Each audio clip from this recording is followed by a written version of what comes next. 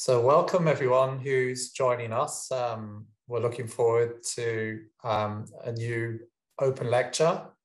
We're just going to wait another couple of minutes because people are still joining us. So we'll just wait for a minute or two. Thank you.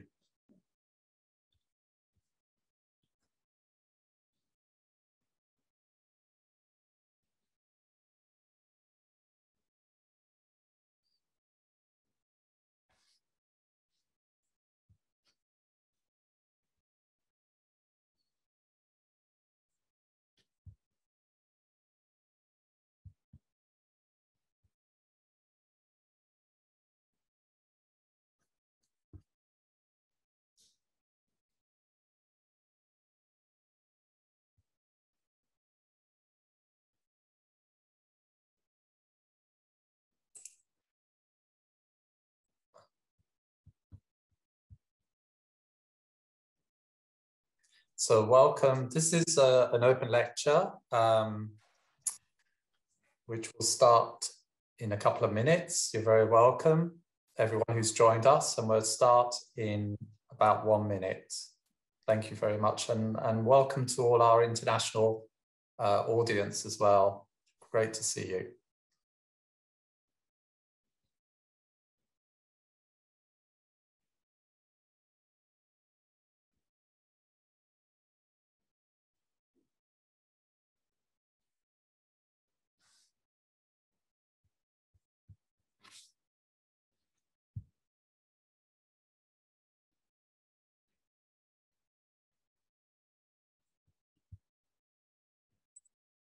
Okay, I think we'll get started. So many thanks for joining us. Welcome to virtual open lecture from the university, from the School of Education at the University of Glasgow in Scotland. I'm delighted to host another of these lectures for students, for members of staff, both at the University of Glasgow and internationally. And it's great to see so many participants from across the globe. So many thanks for joining us. So good afternoon, good evening, and great to see you all. So I'm delighted to introduce our lecturer today, who is going to give a presentation on systematic literature reviews in educational research. Her title is Systematic Literature Review: When to Conduct One and How to Do It. And I think that title is very attractive to a lot of us because as students and also as members of staff, we need to do a rigorous literature review as part of our research or for our dissertation or study. So I think it's really important that we have someone who's conducted a systematic literature review herself to talk us through the steps. So I'll introduce Clara. So Dr. Clara Fontdevila holds a PhD in sociology from the Autonomous University of Barcelona. She is currently a Margarita Salas postdoctoral research fellow at the Autonomous University of Barcelona and is with us at the University of Glasgow too. So we're delighted to have her with us, working with us. So she's working on a project on the political economy of large-scale assessments in the Global South. In the past, Clara has participated in different competitive research projects and has collaborated with various educational research organizations, including Education International, Open Society Foundations, and UNESCO. Clara's research interests are market policies in education, comparative analysis of education reforms, and education and international development. So I'm delighted that Clara has accepted our invitation to give us a lecture on an area that she's studied herself and developed. So I'm going to hand over to you, Clara. Just to say, before we start, there's a Q&A button. Please, we welcome questions. We're going to have a Q&A after the talk, after the presentation for about 10 or 15 minutes. So please put some questions that we could deal with after Clara's presentation. So with no further ado, I'll let Clara take over. Thank you very much. Thank you very much, Paul, and thanks all of you for joining us. I'm not sure if to say good morning or good afternoon, good evening, but yeah, since we are in Scotland, good afternoon probably.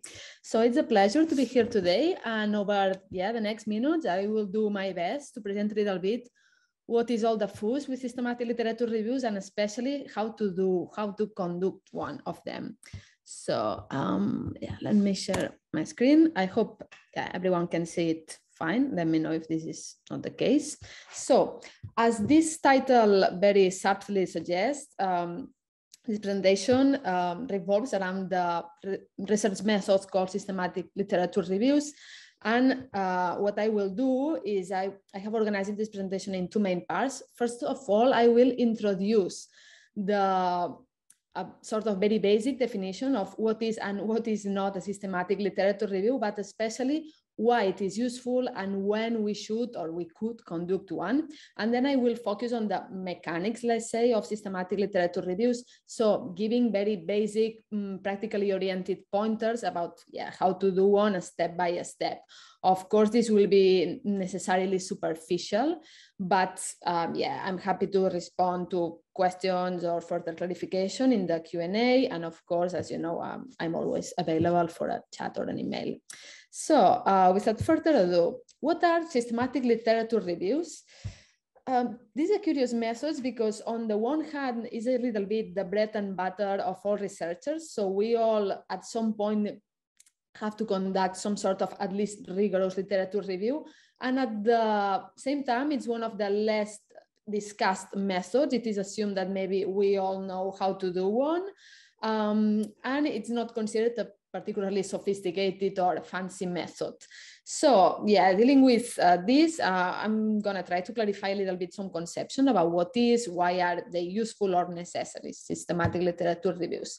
So a classical, let's say, and quite succinct definition of systematic literature reviews is that systematic literature reviews are a review that uses systematic and explicit and accountable methods. So that would be like the most basic definition.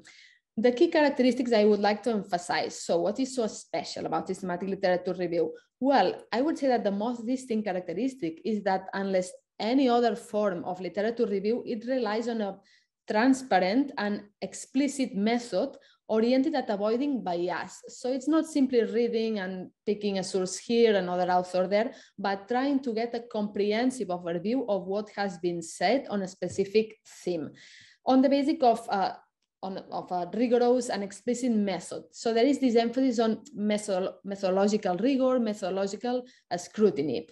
However, this still is kind of vague, and there are other research methods that I would say that are close to systematic literature reviews. First of all, quite common is the literature mapping. This is a classical exercise we do, I would say, as researchers all the time, which is basically oriented at trying to chart the state of the art of a specific theme with a broadly defined question, and basically through the identification of key concepts, key authors, key school of thoughts, and the like. This is not exactly systematic literature review because it lacks this systematic or accountable, transparent components, so the methodological rigor. Then we have scoping reviews. Scoping reviews are quite rigorous in terms of methods and selection protocols, just as systematic literature reviews. But unlike systematic literature reviews, they are more superficial, and they typically are oriented at quickly mapping the volume and scope of what has been published on a field and describing the research, but not necessarily analyzing. So they are not oriented at making an original contribution, but simply at charting the field of a certain area in a more or less systematic way. Anyway, I do not want to insist on the minor difference between different forms of systematic literature reviews, but that would be a little bit the big picture. So I think that sometimes part of the difficulty of defining systematic literature reviews has to do with the fact that there are a lot of misconceptions, because in a way we have all heard about systematic literature reviews, but maybe sometimes you get some cliches, problematic ideas. So a common one, I would say, and one that I used to have, is that systematic literature reviews are just like an ordinary review, but larger, so with more papers. Of course, as I was commenting before, this is not the case because the key attribute is methodological scrutiny, transparency in the way we conduct it. So they can even be smaller than a classical review that we do for a thesis or whatever. But yeah, it's a matter of rigor. At some point, and basically because the origin of systematic literature reviews can be found in medicine, natural sciences, there is the idea that systematic literature reviews can only include a specific sort of studies, typically randomized controlled trials. This is really not the case. So a systematic literature review can include qualitative, quantitative studies. There is no sort of barrier in terms of what can be included in a systematic literature review. Another common misconception, I would say, is that they are like a fallback option, the easiest way, that anyone can do it, that is a quick exercise. Well, as with any research methods, this is not the case, but in fact, a good systematic literature review requires fine-tuning or developing certain skills. So it requires some reflection. And on the other side of the spectrum, there are also those that think that systematic literature reviews can only be conducted by systematic literature review experts. Again, this is not the case. I would say that is one of the research methods we all can become good at. So having maybe clarified this, why are they useful, or in what circumstances we can consider conducting a systematic literature review? Basically, they are useful when we need or want to make sense and clarify large bodies of information. And why would we want to clarify large bodies of information? First of all, if we have, let's say, practical orientation as policymakers, as practitioners, as teachers, I would say that a very basic motivation is trying to understand what works and what no, what policy work, what pedagogical intervention work, and which one are not a good idea. But also they are useful if we want to, let's say, clarify areas of uncertainty. These kind of areas in which much has been published, but there is a lot of noise. So we are not clear about, what can we trust, what are the consensus, what are the areas for disagreement, and so on. And finally, they are also useful to highlight and signal that, in fact, certain areas that we think that are consensual are, in fact, still ambiguous and inconclusive in terms of the research that has been produced. So at the end of the day, I would say that they are useful because it allows us as researchers, as policymakers, as practitioners involved in different parts of the education system, it allows us to first evaluate if certain areas are worth trying. So if it's worth trying a pilot and so on.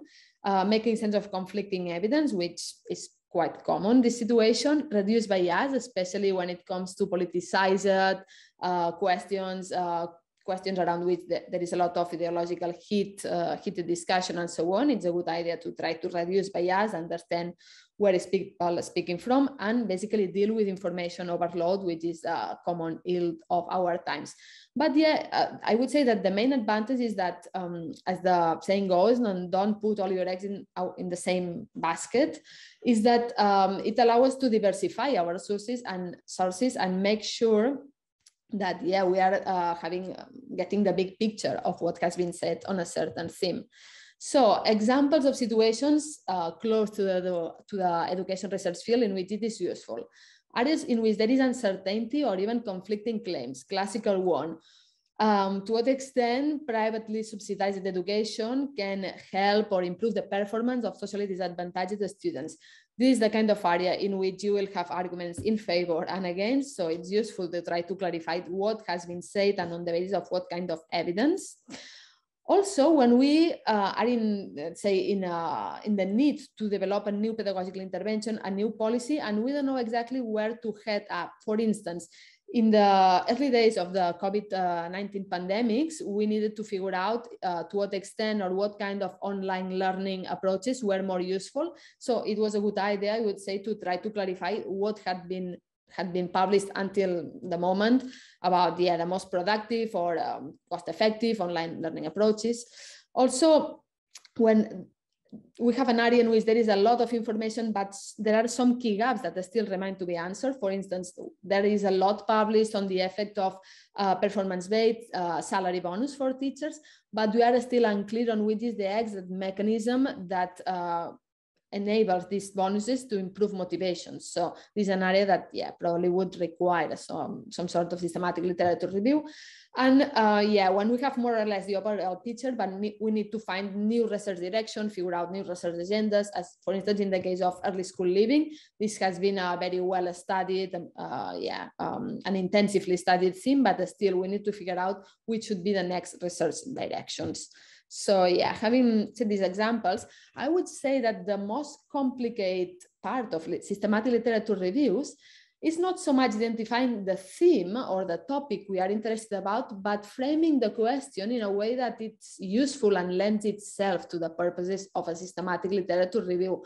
And here, as always, boundaries matter, because let's say the difficulty is to strike an equilibrium between a too vague or a too narrow question. So I have tried to put an example of a fictitious systematic literature review, but let's imagine that we are interested in understanding how does work-related stress work among primary school teachers. This theme as such is very difficult. It doesn't lend itself to the purposes of a systematic literature review because there is no clear question. So we will find a lot of studies, we will not have clear criteria to select them, and so on. Of course, we could go to the other end of the spectrum and end up with a super narrow question like, okay, how's a certain policy, anti-bullying protocols, affect the stress levels of teachers in London? This is too specific for a systematic literature review, basically because there are not so many studies published on this, so what's the use? So, and in between, let's say, would be the kind of questions that are highlighted in green in the slide. So, what are the key determinants of teacher stress? Which theories have been used to understand teacher stress? What kind of policy interventions in different countries have proved successful in reducing teacher stress? This kind of stuff. Again, there is no blueprint for this, and there is no one-size-fits-all kind of question. But yeah, I would always encourage the students to try to find this balance between too vague or too narrow questions and try to focus on this kind of middle range or middle ground questions. And of course, before conducting a systematic literature review, it's always useful to consider if maybe there is already another good systematic literature review published and how our systematic literature review can contribute to this area of research. So I would also like to clarify that sometimes people perceive, as I was commenting before, systematic literature reviews as some sort of second best or fallback option. But in fact, and I always emphasize this point, systematic literature reviews are a research method in their own right. So for certain research questions, they are simply the way to go. And it's also useful to remember that they can be combined with other methods oriented at the collection of primary data. And in any case, they are, in any research, I would say, useful, maybe not necessary, but at least useful step in any inquiry. First of all, because it's good to get an overview of what has already been published. There is no need to reinvent the wheel. And especially because if we are trying to collect primary data of individuals, as is typically the case of education research, we need to do our homework and to prepare our work before going to the field and asking people for their time. So it's also a matter of, I would say, personal responsibility. Make sure that you know your stuff and your literature before starting to pose questions and, let's say, bother people with your questions. So I would say that they are not really second best, but in fact a key part of any kind of research. And finally, to finish this more introductory section, of course, not all systematic literature reviews are born equal, but I would say that they can be classified in two main groups. First of all, we have aggregative reviews. I would say that this is the kind of more popular systematic literature review, classical study that, let's say, summarizes in a quantitative way the result of different interventions. So typically they are oriented at proving or testing an hypothesis, like as I was saying before, do performance-based salary bonus increase teachers' performance? This is a question of yes or no, and we can provide a figure like, yeah, on an average, they increase teachers' motivation by 15%. I don't know. I am doing a sort of simplification, but these aggregative systematic literature reviews are the ones oriented at responding these kind of questions. So they focus on comparability. They aim at exhaustiveness. They want to add all the studies published around the certain questions and, let's say, find the average response. But then we have also configurative literature reviews that I would say that they are the typical ones that are necessary for master thesis and the like.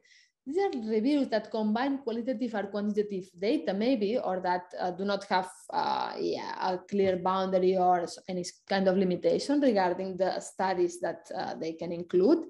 And rather than being oriented at testing an hypothesis, rather than being deductive in nature, they follow an inductive design. So they are oriented at kind of generating theory and new insights on a given theme.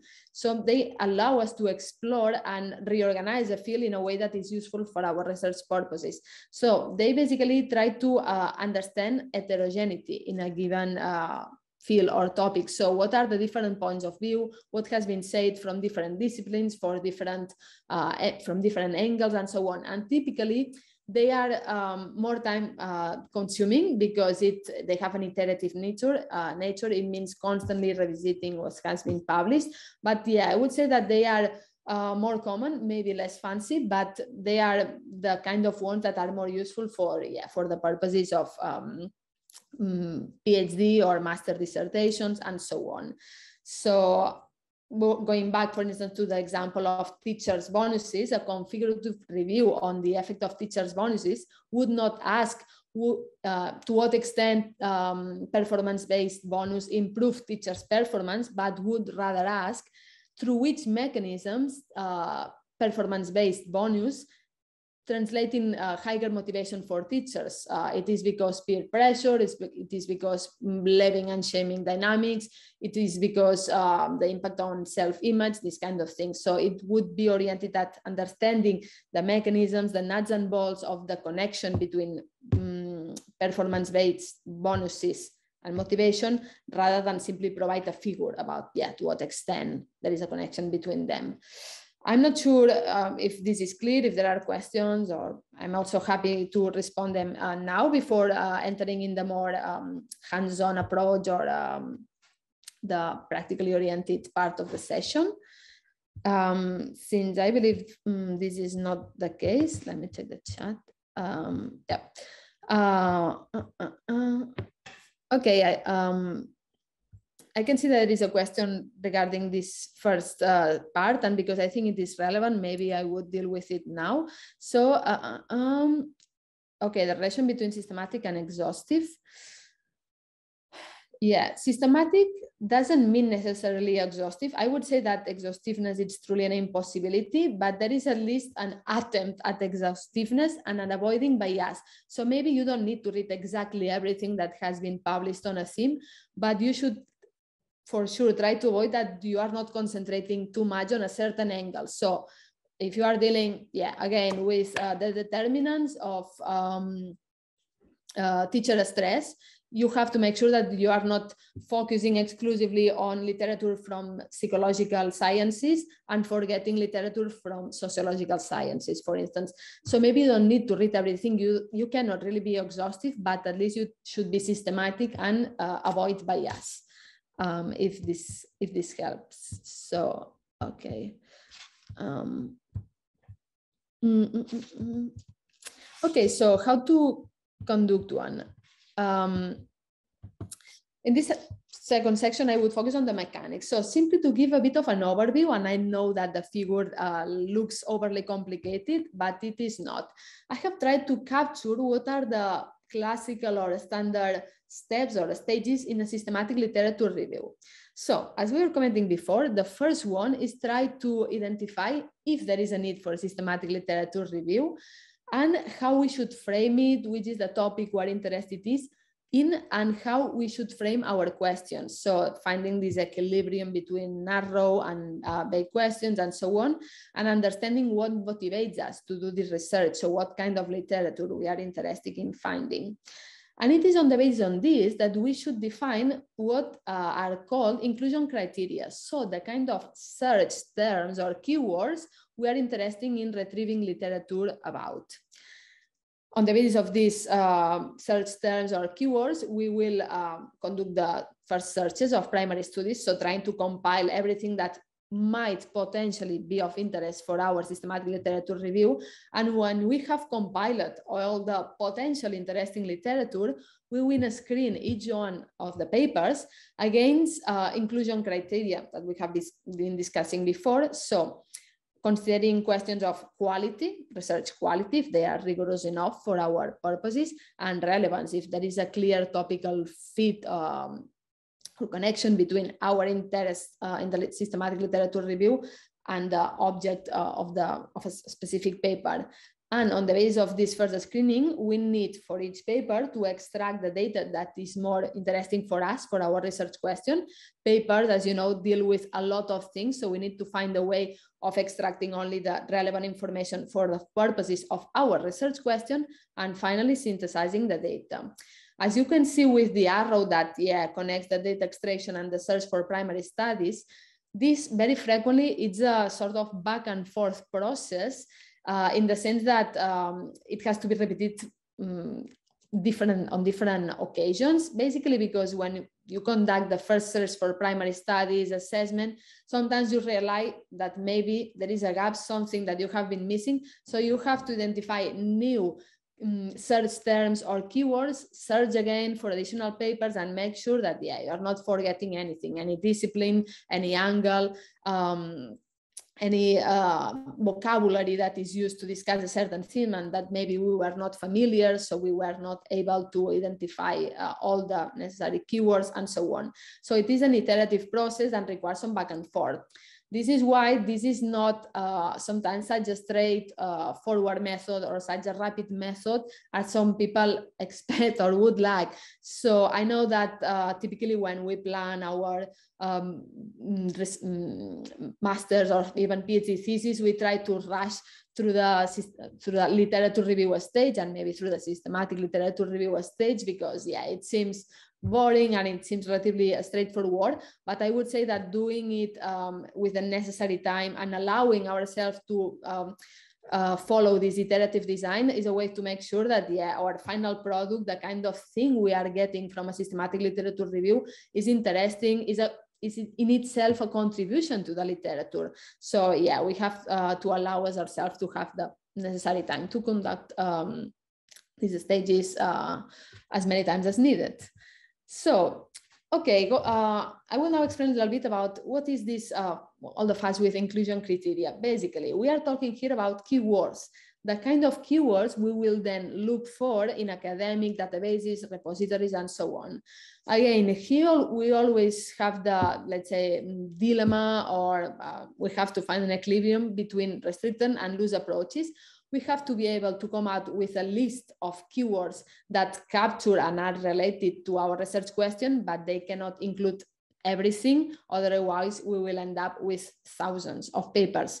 So try to find an equilibrium. And more importantly, I would say, make sure, especially when we are dealing with policy-related themes and so on, that we avoid or compensate for the presence of politically or ideologically charged concepts. We know that sometimes the way we talk about an issue is in itself a way or heads ourselves in a certain direction. So make sure that we are not using, let's say, biased vocabulary in our definition of inclusion terms. And other criteria beyond the search terms or keywords, other criteria to take into account is that we can decide on a time frame that is for our interest. For instance, if I am interested in understanding which is the online learning method more useful for disadvantaged students, maybe I don't need to go back to research conducted in the 90s, because this was, I would say, in the early days of computer-mediated learning, so maybe we do not need to get an overview of what of the 90s methods are useful for this kind of a student. Maybe we can, let's say, select a shorter time frame focused on research on the, let's say, last decade, right? And again, in terms of language, here is simply a matter of being realistic. We have to be brave, maybe not to let's say, only focus on English, but we cannot select languages we do not understand for obvious reasons. And then another option, and I would typically recommend this, is that we focus on a specific education level and so on, because otherwise, again, it's easy to end up with thousands and thousands of papers. So sometimes, for instance, if I'm interested in the effects of private education, maybe I need to get rid of higher education because it's a whole different story, and maybe I can focus on basic education in which, yeah, it's more likely to end up with a manageable amount or volume of papers. But in any case, again, there is no magic, there is no receipt, there is no blueprint for this, and there is this element of back and forth when trying to identify our inclusion criteria, the kind of criteria that we will use to look for papers. And then where to look for papers? So where should we be finding this literature? Well, I don't know how you typically do your researches when it comes to university-related stuff. I would say that most of people these days go first to Google a Scholar because it's quite comprehensive. It encompasses mostly everything that has been published. But still, I would encourage you to rely on academic repositories like Scopus and Web of Science, which are quite good in terms of education-related publications. And why? Well, because this kind of academic databases or repositories allow us to conduct advanced searches. So they allow us to refine our searches in a more sophisticated way. And it is a way of avoiding ending up with thousands and thousands of papers, because we can use this language-related criteria, discipline-related criteria, time frame criteria, and so on. But then I would say that for most of the potential research questions of systematic literature review, we should not rely exclusively on academic databases, but we should also consider other sources. First of all, grey literature, so the typical reports, policy briefs, the kind of stuff produced by governments or NGOs, third sector organizations that very frequently have dealt with certain education intervention, pedagogical practices, and so on. This kind of grey literature is not always indexed in these electronic databases we were commenting, so it is useful to go to the organizational repositories of key organizations in our field, right? And then, because you're never 100% sure if you have everything, I would also recommend to conduct some basic hand searches in Google, selected websites that we kind of trust, specialized journals, especially if we want to capture literature that is not published in English. So what happens with the databases and academic repositories I was commenting is that there is a clear overrepresentation of research published in English. So if we want to include literature from different areas and so on, we should probably be looking on a specialized journals, in different languages. And finally, another, I would say, trick or recommendation I would have is to compile a very basic list of key informants, people that are experts in our field, whether for thematic reasons or for as a reason of their geographic expertise. So let's say that, I'm interested in online learning, but I want to understand how it is being done in China. Maybe I need to contact someone with an expertise on the Chinese sphere. So, and we can have this list of key informants and maybe contact them to ask which are, according to you, the 3 most important sources about this theme. And sometimes you have surprises. You find literature that you had not identified through electronic databases, maybe because it is a book and so on, and that are a good contribution to our systematic literature review. So this would be the data sources. When it comes, in any case, to academic data sources, when I was commenting about this advanced search feature, what do I refer to? Well, sources like a Scopus or the Web of Science allow us to create these syntaxes. So this is a kind of complex list of key search terms that allow us to use Boolean operators. So you can ask that you want to make sure that two key terms appear one close to another. You can ask to avoid certain keywords and so on. They also allow us to use wildcards. So yeah, substituting single characters. Here we have the American versus British spelling difference and so on. So it's a good deal of willing with this, the wildcards allowed by Scopus or Web of Science. And also it is a way of conducting a sort of preliminary search, making sure that we are on track. So as I will explain, when we conduct a search with a Scopus or Web of Science, you can ask for a quick overview of the documents according to the most common authors. And I would say that this is useful because if you are not sure if our list of keywords is aligned to our needs, maybe we can try to understand, okay, what kind of literature I am retrieving, what are the most common authors in this literature. If the authors ring a bell, we are already familiar with them, we are probably on the right track. If we see some strange authors we had never heard about, two options. Maybe, yes, we are discovering new themes, or maybe our list of keywords is not good enough and is retrieving information from another academic debate that it is not in our interest. So this is another of the features of the Web of Science or the Scopus repositories that cannot be found in Google Scholar, for instance. Also, a Scopus and the Web of Science allow us to use exclusion criteria. So yeah, deselect certain disciplines. For instance, I would say that in most of the searches I have conducted in the past, there are, for some reason, always a lot of medical related literature, even if I don't understand on the basis of which keywords, but they keep appearing. So you can simply deselect all the literature published in medical journals. And it is a way of, again, simplifying or reducing the volume of papers you are collecting. And yeah, and the use of analysis features to make sure we are on the right track. So, okay, when we have compiled this list of potentially interesting papers on the basis of the inclusion criteria we have defined it, and on the basis of different sources, different web pages, different repositories, what do we do with our first, let's say, batch of papers? How should we decide if we keep them and use them for the systematic literature review, or if we get rid of them, we discard them because they are not useful?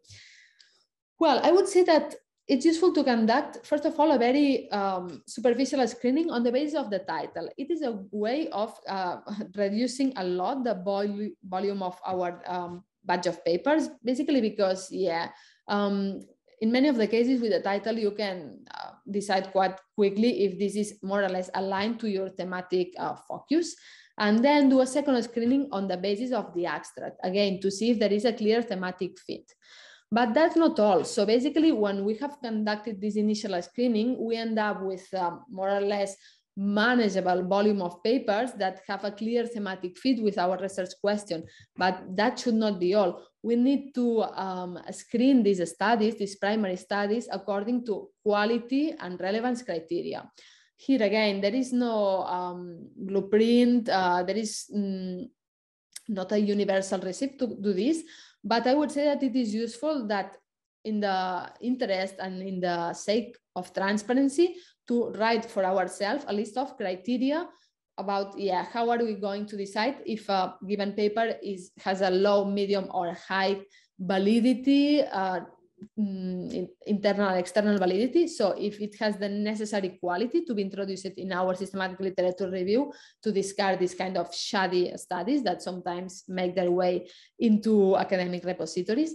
And then again, a clear criteria to decide to what extent these studies are relevant, and if we, again, finally decide to discard them because they are not directly responding to our research question and so on. And of course, we could do this kind of exercise without writing down the criteria, but it's a good exercise and it's a way of avoiding bias. It's a way of being systematic to note down what will be our criteria. This is an example, for instance, of a criteria we kind of invented for the purposes of a systematic literature review on education privatization experiences. So we try to compile a list of a checklist of what we considered acceptable in terms of quality and what we considered unacceptable, and the same for relevance. So again, this is another opportunity to reduce the volume of your first batch of primary studies. So, okay, when we have finally more or less manageable volume of primary studies, and we are sure that the ones we have have the necessary quality and have a clear thematic fit, what should we do with them? Here, I would say it's another of the tricky parts of systematic literature reviews, because we need a way of extracting the key information for each paper in a more or less cost-effective way, and in a way that makes them easy to analyze the resulting data. I would typically recommend to devise some sort of extraction sheet or extraction record on the basis of our research questions. So if we're interested, for instance, in the case of education privatization reforms, if we want to understand in which context they are more likely to unfold, which are the typically actors involved, and what policy mechanism explain then adoption, we need basically to create an extraction sheet with these three fields and read each paper and introduce the relevant information in our extraction record. But again, there is no, here is very difficult to give pointers in any sense, because it all depends on your research question. When it comes to aggregative reviews, the ones more oriented to capture only quantitative studies that I was commenting before, I would say that another way to go is to classify papers according if they find a positive, neutral, or negative impact of a given pedagogical or policy intervention. It is a way, again, of dealing with complexity in a quite manageable way.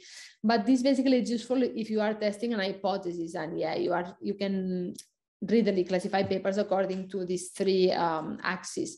Otherwise, things get complicated, and you need again some back and forth, try different extraction sheets if they are useful for your purposes.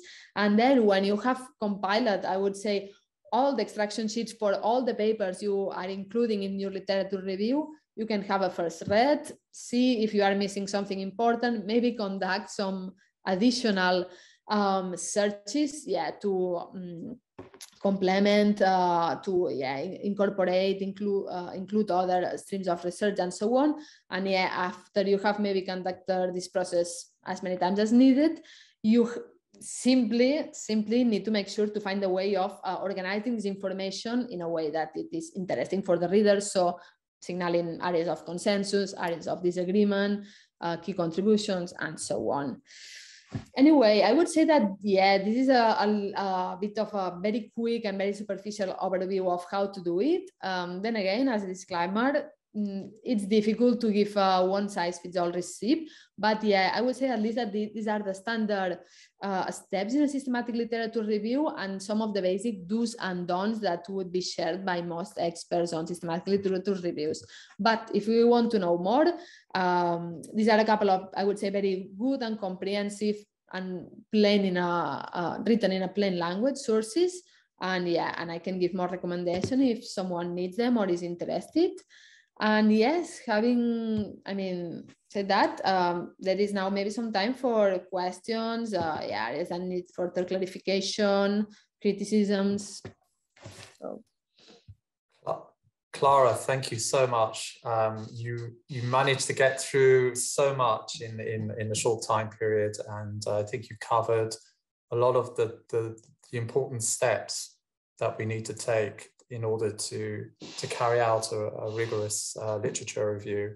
So some really helpful contributions. As you can see, we've got a few questions, and we probably don't have time to do all of them, but perhaps we could look at, I think there was one question about, I wonder if it's possible to conduct a fully qualitative literature SR. I see there's specific type for pure quantitative, so wondering if we could approach it from a pure qualitative perspective. Yeah, absolutely. I would say, some of the best systematic literature reviews I have read dealt basically with qualitative studies. And I would say that precisely when it comes to qualitative research, there is a lot of room for simplification, for distilling the key ideas. So for instance, very frequently in the education field, qualitative studies are able to devise mechanisms that explain the connection between two variables, right? For instance, yes, we know there is a lot of literature, I don't know, on how the lack of attention in the school might end up favoring early school living and so on. Okay, and we have plenty of literature discussing the exact mechanisms, the exact process through which this occurs with interviews with early school leavers and so on. Okay, but maybe here is an opportunity for a systematic literature review to maybe end up with a simplified list of mechanisms that explain the stereotypes among teachers and early school living. So what is exactly happening? What are the main pathways connecting the two things? So yeah, definitely, I would say that there is no inconvenience at all. On the contrary, it's one of the areas in which it's useful to make this effort, the exercise to simplify information, to deal with information overload, because yeah, us qualitative researchers can write a lot about things with many examples, the lived experience, and sometimes there is need to systematize the thing, saying, okay, but what is common across different qualitative studies, what is new, what is unusual, and so on. So yeah, I would say that definitely. Yeah, no, I agree. There's an interesting question from Sanjana about comparing theories or policies. Which type would you go? Would this go? Yeah, no, that's an excellent one. I would say that this is clearly the realm of configurative reviews, and it is a very useful exercise because yeah, sometimes there is a lot of written about the effects of the policy, but it's interesting to understand, okay, which are the principles, the theories of change, the tenets orienting policies or the theories behind the policy. So yeah, I would say that it is useful. For instance, I don't know, there are a lot of policies oriented at establishing quotas for university attendance. In certain countries, yeah, you need to make sure that in the university there is at least a percentage of indigenous people and so on. Okay, there is a lot of papers about this, but sometimes it is useful to try to understand which are the principles, the assumptions on which these policies rely. And here, a systematic literature review is a good way of dealing with this. Not sure if I'm responding to your question, Sanjana. I think that's helpful. No, I think that's very helpful. Just quickly, because time's going, is that Leanne is doing her PhD on exploring parents' experiences of post-school transition from special schools. Really interesting topic. She's using mixed method design, but she's having problems where a systematic review would fit in her research. And she's got 4 questions, which are her research. But how do I go about writing a question for a systematic review? She's put a particular question, which is quite specific. In terms of, that's quite a detailed question, quite a lot in there. Yeah, I mean, honestly, I'm not maybe sufficiently familiar with the theme, but I think that, yeah, you are in the right track, I would say, but maybe trying to frame it about, okay, what do you mean by roles and experience? So in which ways the role and experience of teachers make a difference? So maybe trying to be a bit more specific on what exactly do you want to capture about this role and experience. Maybe it's simply because I'm not familiar. But yeah, I think that for the general question that orients your research, it is useful to conduct a literature review to understand what has been said on the impact of the roles of teachers, parents, and the students in this post-school transitions in special education. So yeah, what has been published about this, I'm sure that a lot. So maybe trying to systematize the main points, areas of consensus. So yeah, no, that's useful. Yeah. So moving on, just to one more question. Someone liked your trick or treat image for the Boolean search. That was great. The Halloween one.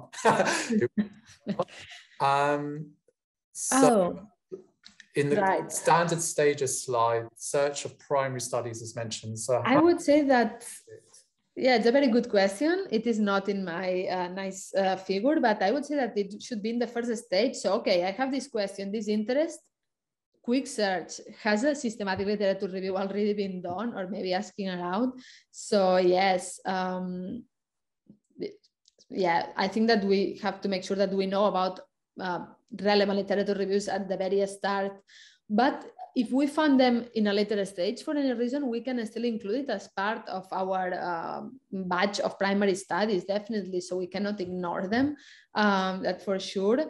But yeah, I would say that it's more useful if we identify them in the first step, basically because sometimes then you think, okay, maybe I do not need to conduct a systematic literature review, or I have to tweak my research question in order to make sure that it is a new contribution rather than replicating what other people has done.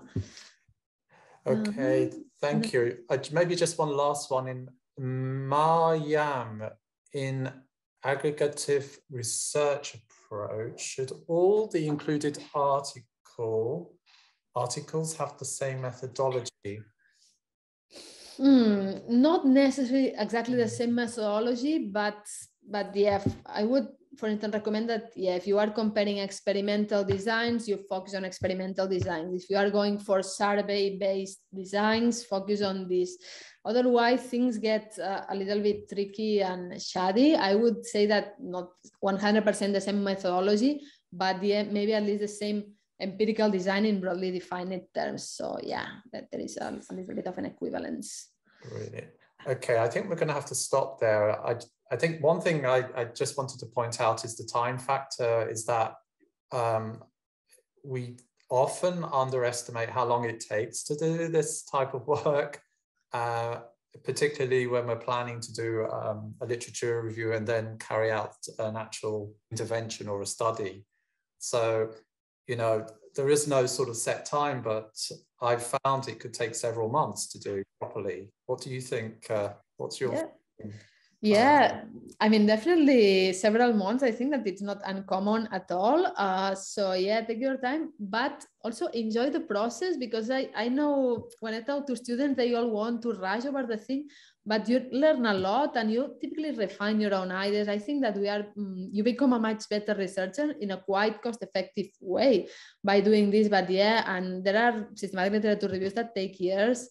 I mean, in one particular case in which there is a lot of information overload about the role of private subsidized education, I think that it took us 2 years to a team of 3 researchers.